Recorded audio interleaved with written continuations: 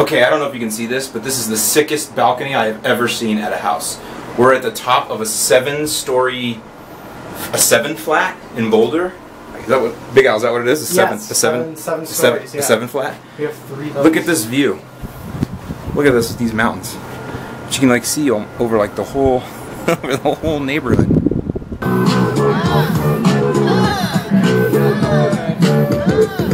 This guy's got a camera over here. Yo, give me some of that big. I'ma show you how we gonna get down. Don't pound around. You can hear this sound. Cause I'ma show you how we gotta live life. Live beautifully. No pain, no strife. So, take it one day at a time. Feel the words and speak the rhyme. Cause if you waste time, you ain't gonna get down. So I know what you're thinking. The new place is Boulder, Colorado. And the answer is no. Although I do love Boulder, and if you're ever gonna go, you need to stay at the Airbnb called the Castle B. I'll link it in the description below. I was just there for business this week, and we stayed in the Castle B. Just an incredible, cool, awesome place. Only a couple blocks from Pearl Street, right in the heart of where you want to be in Boulder. Man, I need the shade. Holy cow. So I've started including some stuff from my work life in these videos because a lot of you guys ask me what I do. I actually work for this company right here, Launch Digital Marketing. I'm the Vice President of Digital Strategy. We're located in Naperville, Illinois. But don't take that as any kind of hint as where I'm moving to, because where I'm moving to is somewhere completely different that you'll never guess.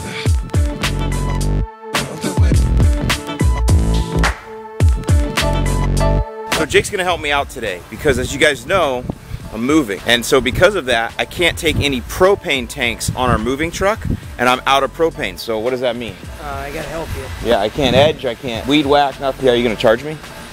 No.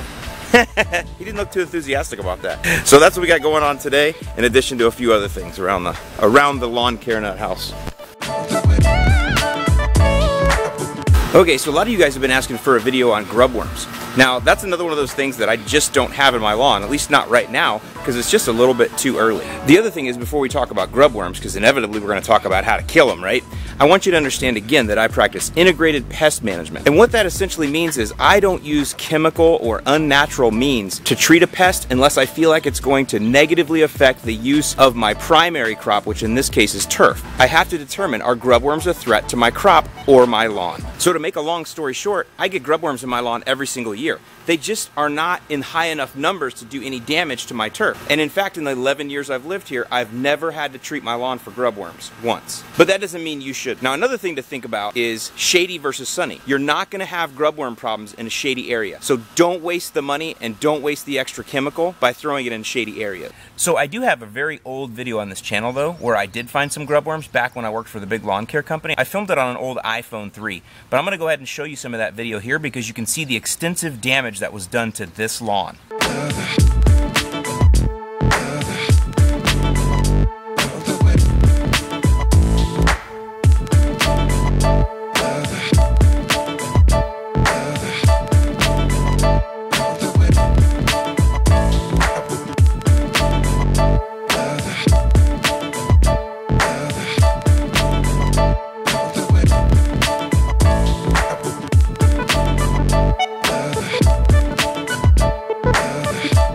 So if your lawn is well irrigated and still green in the summer, heavy sun or straight sun all day long, and you feel like you're just getting healthy, you're not super thick, you're not super vigorous, you're just getting there, then a grub worm treatment may be right for you.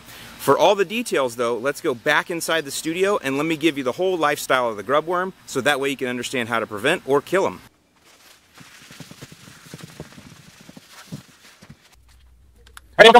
Alright, so today, let's talk about grub worms. So here we are, familiar soil line. And then of course, as you know, we also have turf. And this is my turf here. And this is probably your turf here. We'll give you a little credit. Maybe this is your turf here. And then of course, whenever you have turf, you also have root system. Every grass plant has to have a root system. All right, so there we are. So we got roots and we got turf, grass. Yeah? All right, so let's get our bearings here. So this is January and February, okay? And then we're gonna say this here is April, May, June. And then we're gonna say, of course, that this is September, October right here, and this is November, December over here. Make sense? So we're gonna kind of break things up by these kind of months. Okay, so now for purposes of this video, we are going to go ahead and start right here in the June time frame. And we're going to start with what is called a Japanese beetle, also called a masked Schaefer beetle.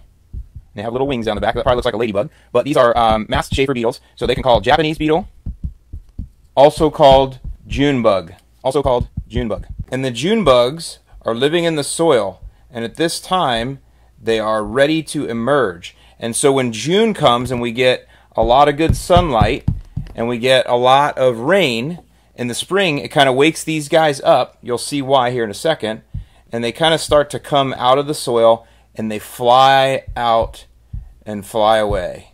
That's my best rendition of a June bug. And they fly away and they fly all around in June and July. So the Japanese beetles, June bugs, masked Schaefer beetles, they fly around in June and July. And they'll munch on your trees and your shrubs, like your river birch. This is my best way of drawing a river birch. I also see them on purple plum.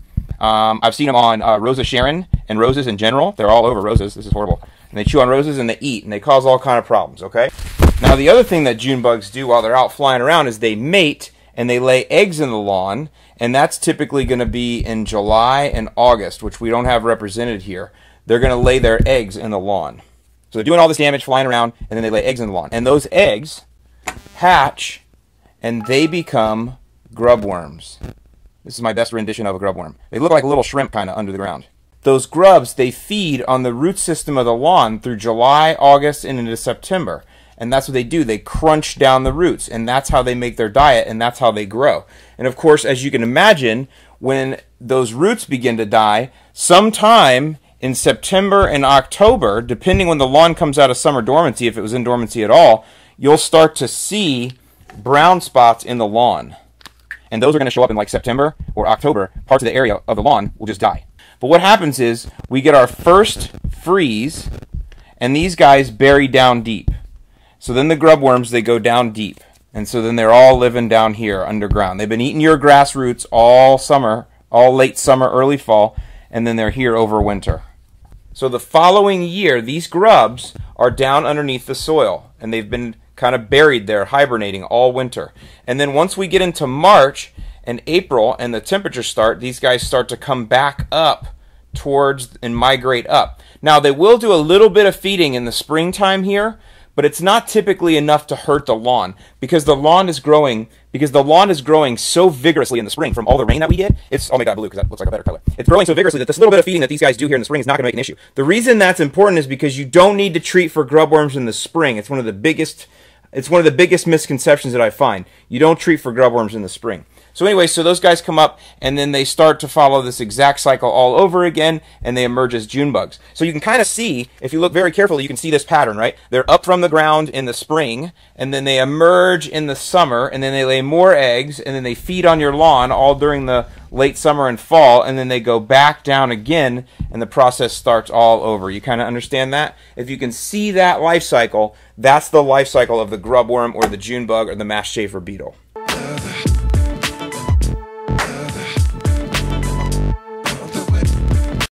Okay, so then the question always says, Alan, when do we treat for grub worm? If we don't want them to do this damage beginning in July and August and starting to show itself in September and October and into November, what do? And the truth is, we need to put down a preventative, and we need to put it down before the grub worms start to feed. So right in here, we need to put down a preventative to stop those grub worms. So that's going to typically be June, where I live. If you live further south, you're probably going to need to treat a little bit earlier in May. If you live a little bit further north, you can wait until late June. But typically June is when you want to treat for grub worms.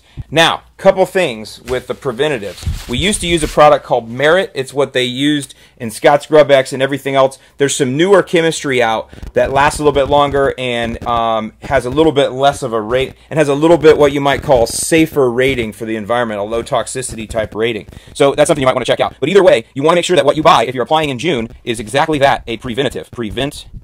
I think you can see how I spell that. Preventative, right? And put that down right there in June. One time, that's it. It will last all the way through the feeding season. And typically the way that these work, just so you know, is they have to be watered in. Must be watered in. Let's put that up here. If you do not water your preventative in, it won't work. Watered in. We'll call it IN, like watered in, like a motel, right? So maybe you'll remember it. The reason you water it in is because it has to get inside the root system of the plants. The product has to get inside there. So when the grub worms start to munch, it will activate. And the way most of these activate is they actually cause the grub worms to lose their appetite. The old school Merit was what was called a neonicotinoid, which if you understand that word, it sounds like nicotine. Nicotine, when you smoke cigarettes, it makes you feel full. The neonicotinoid, when the insects, in this case the grub worms, would feed, it would make them feel full. They would stop feeding, and then they would die. Some of the newer chemistries work the same way. They basically disrupt the way that the grubworm system operates. All right, another thing to consider. Let's say that you missed your grubworm preventative and you're noticing that you've got damage coming up. So that's going to be typically over here. You're going to notice that in September, right? Or October, depending, if your lawn's been brown from the summer, what's been going on, what kind of other problems there might be. But either way, that's typically when you're going to find them. At this point, it's too late for a preventative, so you have to put down a curative. And a curative will kill within 24 hours. Doesn't matter, really. Just get what's at the store that's labeled to kill grubworms within 24 hours and other insects.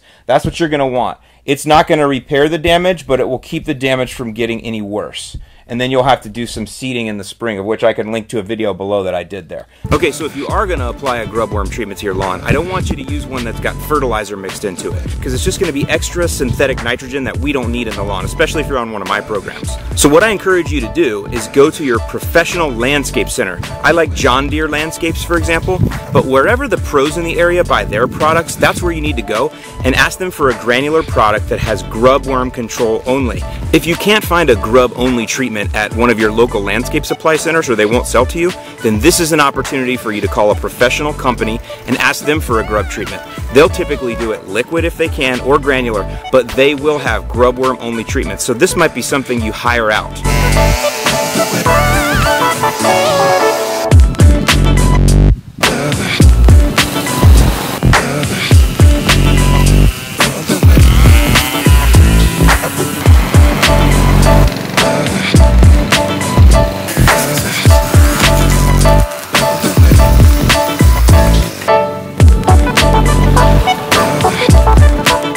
By the way, Jake and I were just talking. These lawns look horrible, don't they? Yeah. They're just all dried out. What are we going to do about that?